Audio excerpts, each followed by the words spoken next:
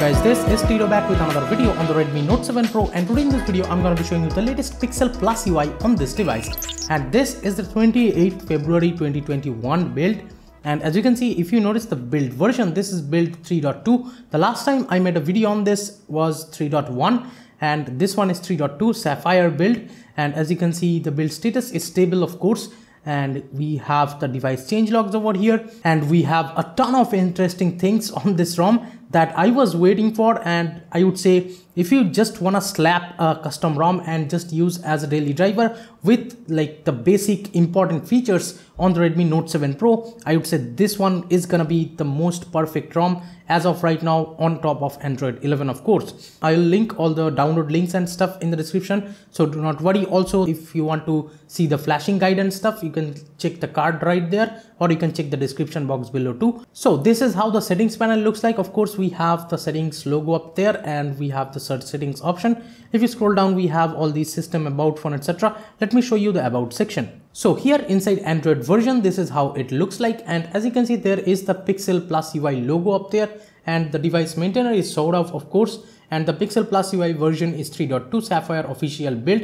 And we have the Android version and stuff over here. The security patch is latest of February 5th, 2021, as you are noticing. Let me actually decrease the brightness a little bit, and as you can see, you can decrease the brightness just by sliding on top of this like status bar section. So that is great. And we have the stock kernel as the Azure Black Magic Plus kernel, and the build time or the build date is 28th February 2021 again. Let me right now jump into the system and let me show you what else is inside there. We have the violet parts inside the system, so that's great. If you go into the violet parts, as you can see, this is how it looks. We have the display KCL stuff, so if you want to customize it, you can definitely. The display colors, I mean, and we have the FPS info overlay too. So if you want to enable that, and as you can see, the FPS info just shows up right there on the left top. And we have the clear speaker option, so that's great. If your speakers are really dirty or something, you can use that feature. And we have the Mi Sound Enhancer or the Mi Audio Direct. And from here you can choose between these many headset presets, of course.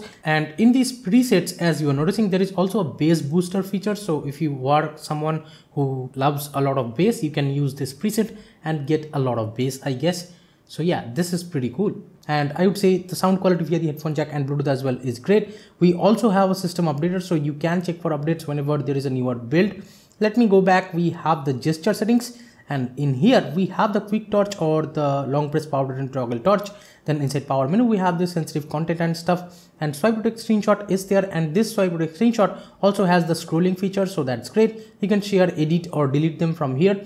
Let me go back. We also have the system navigation gestures, and from here if you go into the settings, there is the gesture bar length customization settings, and there is the haptic feedback also. Let me go back. Yes, you cannot change the thickness of this build bar, but that's fine. And we have the 2-button and 3-button navigation as well. And inside quickly open camera, of course, we have this feature. And let me go back. We have the Gboard as the default keyboard over here, and Gapps is of course included in the ROM file itself. Right now, the most interesting or amazing thing about this ROM is that it comes with ANX camera by default. Let me show you. Well, this is the ANX camera version 185, which was there for the Android 10 builds, but still it's working on the Android 11 build too. And let me show you on this like ANX camera, we have the front camera and stuff, everything is working as you are noticing.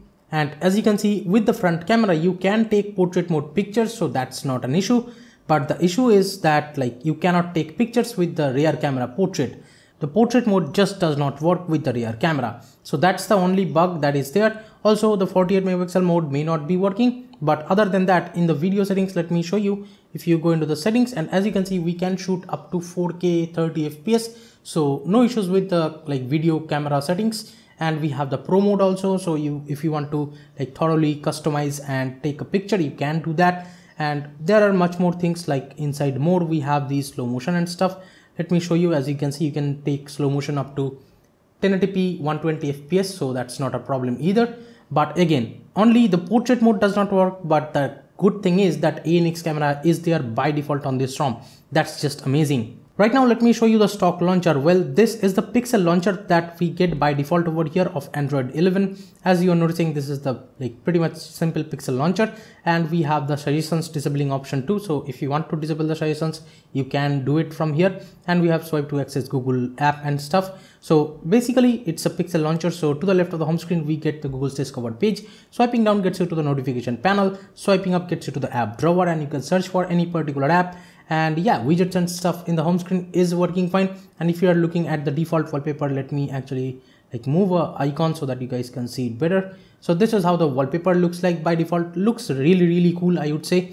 As you can see, it says PixelPlusUI, your requirements or goals. So looks very beautiful in my opinion, even the stock wallpaper.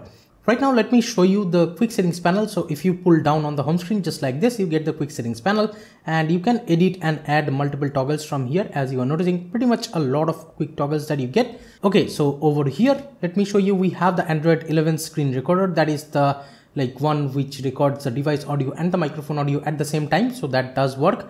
And except for that, we also have the always on display option if you want to enable that. Heads up disabling option is there. There is also another screen recorder. As you can see, it says you need to choose a folder to save files and stuff. So I'll just go back, but you can use that screen recorder too. And we have the FPS info overlay again. So if you wanna do it from the quick toggle, you can. But in the quick toggle section, yes, it looks really cool, but I would say I missed one toggle, that is the reboot toggle still, I'm gonna say. So yeah, that's how it is. The reboot toggle is simply not there in the quick toggle section. So if your power button or something is broken, you will have to live with it. Let me just jump into the settings and let me show you the other stuff. Yes, VoLTE calling and stuff should be working fine here, although I don't have a SIM card in this device right now. But from the previous build, right now it has added the Pixelizer. On the previous build, there was no customizations at all, but right now some things are there. Let me show you. Yes, it's not a lot, but the very important things are here in the Pixelizer. Let me show you. We have the quick settings, the default one which opens if you tap on the Pixelizer is the quick settings one, and there is a traffic indicator. So very useful. We have the traffic indicator if you want to enable that. Then we can go to the status bar. As you can see, there are all these tabs on the bottom. So right now I'm on the status bar settings, and we have the double tap to sleep on the status bar. That works flawlessly, no issues. And we have the brightness control too. So you can slide a finger again on the status bar, and that should adjust the brightness. And I have noticed that if I go all the way to the left, it doesn't do the thing. As you can see, it just increases the brightness to too much. But if I leave a little bit before that, as you can see, the brightness does lower down. So yeah, that's how it is as of right now. Let me actually show you the other things like the lock screen. Here we have the forced fingerprint authentication. That is just one of the most amazing features in my personal opinion, and I do love this feature because I use the device as decrypted. So if your device is not decrypted, this feature won't work, I guess. But this is the feature where you just reboot the device and tap the fingerprint scanner, it unlocks your device for you. You don't have to enter PIN every time you reboot. So that's the most amazing feature for me at least. And we have the double tap to sleep option over here too. And inside in the extras, we have the power menu option. And here we do get the advanced reboot. So let me show you, this is how the power menu looks like. And if you tap on advanced, there are the advanced reboot options. So you can directly reboot normally the system, and then we have the bootloader option. Then we also have directly rebooting to recovery option, or you can just reboot the system UI. So these are great features in my opinion. And we have the swap buttons if you're using 2 or 3 button navigation. So that's it for the Pixelizer. And in the battery settings, let me show you, this is how it looks. The animations looks really cool. If you're using this ROM, normally I would say you can get 6 to 7 hours of screen on time easily on this ROM. No issues whatsoever. We have the battery percentage enabling option. This enables the battery percentage on the status bar, of course. And here we have the turn on light when charging and stuff. This is for the notification light, I guess. We have the battery saver, adaptive battery, etc. And we have the screen on time over here, of course. And 18-watt fast charging should be working fine here. Let me jump into the display settings. This is how it looks. We have the animations again on the top. Looks very beautiful again. And we have the brightness level, the dark theme. And talking about the dark theme, let me show you, this is pitch black. This does not show you any gray kind of background color or something. So this is definitely pitch black. I love the dark theme over here on this ROM. And in the night light, we have these kind of intensity control over here if you enable that. And we have the styles and wallpapers, of course. And from here you can customize this, and you can choose between these many fonts, as you are noticing. Also there are these icons of the status bar icons over here.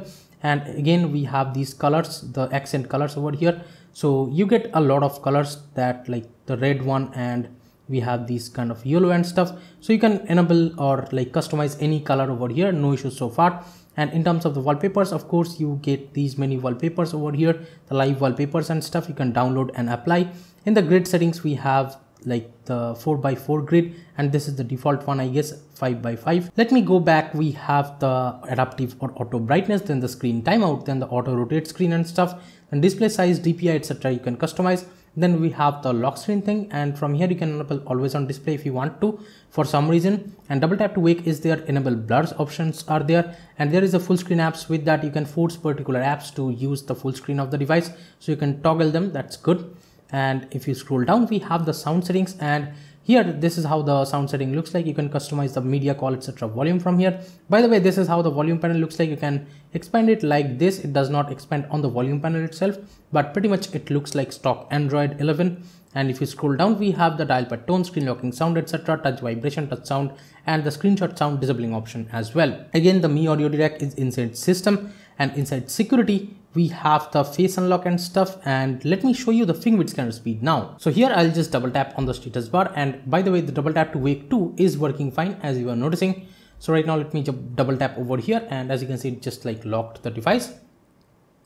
And right now, as you are noticing, the fingerprint scanner speed is fairly fast. Let me show you one more time.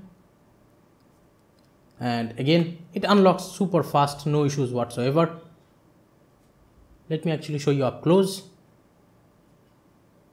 As you can see, it unlocks the device very fast, no issues whatsoever with the fingerprint scanner. Currently, I'm gonna set up the face unlock, so let me just try it, even though there is an obstacle in front of my face. That's the wire of my lav mic.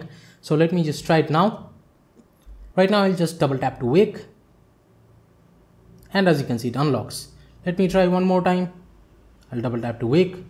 And as you can see, it unlocks. So again, let me show you. The face unlock speed is fairly fast, no issues whatsoever. It unlocks with the face unlock, no problems. And even if I use the fingerprint scanner after setting up face unlock, that too works fine here, no issues. And here are the Antutu and Geekbench score of this ROM.